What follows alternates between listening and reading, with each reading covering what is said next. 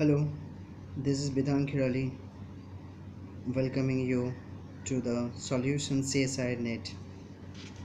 Here we have a problem of 2015 December part C. The question is again based on the Simpsons one-third rule, finding integration. Here integration is from limit 0 to 8 1 by x square plus 5 evaluated using Simpsons one-third rule. You have to evaluate h is equals to given 2. In the last lecture that I had posted in YouTube, we had already said that there are two important points that we have to mind. H, here it is given, and n. N is the number of divisions that this interval has been divided in this problem, but here n has not been given. But we know that h is equals to upper limit minus lower limit by n, so n is equals to upper limit minus lower limit. Upper limit is 8, lower limit is 0 by h. H is equals to 2. So 8 by 2 is equals to 4. So from this formula we can find the n to be 4 here. So n is equals to 4. So we got it. Now when n is the 4, then this interval has been divided into 4 parts, and we will see from here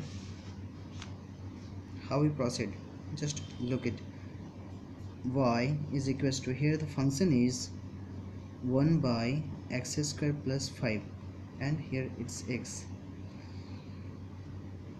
So first of all we have x0 is equals to 0. This is the lowest limit. Then y0 is equals to 1 by 0 square plus 5 is equals to 1 by 5 is equals to 1 by x square,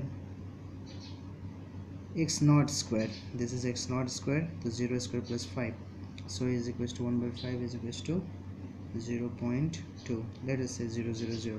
Then x1 is equals to 0 plus h, that means x naught plus h is equals to 0 plus 2 is equals to 2. So y1 is equals to 1 by x1 square plus 5 is equals to 1 by 2 square plus 5 is equals to 1 by 4 plus 9 is 4 plus 9, sorry, 4 plus 5 9 is to 1 by 9, and this gives 0.1111. We will take up to 4 decimal places, because in the last in the last solution of the same kind I had done up to 4 decimal places, and finally when we got 0.6565, and that rounded off to 0.657, so that is the at the one which is exactly equal to the solution. That is why we are taking up to 4 decimal places. Fine. Now the x2 is equals to x naught plus 2h is equals to 0 plus 2 into 2 is equals to 4. Then y2 is equals to 1 by 4 square plus 5 is equals to 1 by 16 plus 5 is equals to 1 by 21. This is equals to 0 0.0476. Then x3 equals to x0 plus 3h, and this will give us 6. Therefore 1 by 6 square plus 5 is equals to 1 by 41, gives 0 0.0244. And finally, because we have divided into 4 parts, so last one is the x4. Okay, so x0 plus 4 into h is h is 2, so 4 into 2, and 0 plus 4 into 2 is equals to 8, and y4 is equals to 1 by 8 square 64 plus 5 is equals to 1 by 69 is equals to 0 0.0145. So we have got it. Now y0 y1, we know Simpsons one-third rule. Simpsons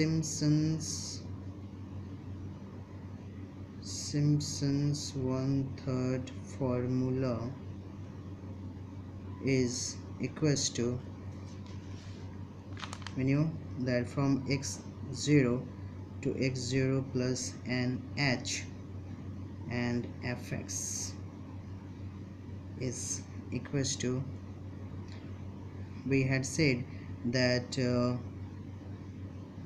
h by 3 initially, then first ordinate plus last ordinate plus 2 into sum of even ordinates. Ordinates are what? Ordinates are the function values, and I have divided the interval into 4, and the for that 4 points, what is the functions? These are the ordinate by y1, y2, y3 and y4. Okay, so sum of even ordinates plus 4 into sum of odd ordinates. So what does it mean? This means h by 3 y naught in this case plus y4 plus 2 into sum of the even ordinates. What are the even? Only y2 is left with even number, and 4 into y1 plus y3. Here h is equals to 2, so 2 by 3. y0 is equals to 0.2000 plus y4 is 0.0145. So this 2 plus 2 into y2 is 0.0476 plus 4 into y1 is 0.1111 plus 0.13, y3 is 0.0244. Okay, so this gives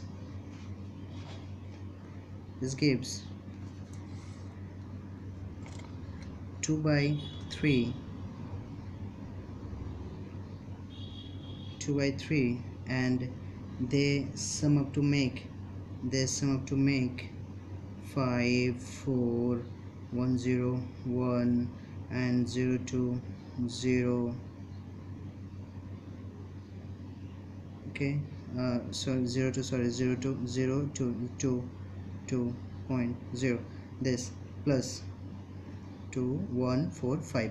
Okay, plus 2 into 7 6, so 6 to the 12 1 7 to the 14 14 1 15 4 to the 8 1 9 and 0 to the 0, so 0.0952 plus 4 into they sum up to make 4 5 4 1 5 4 1 5 2 1 3 0 1 0, so 0.155.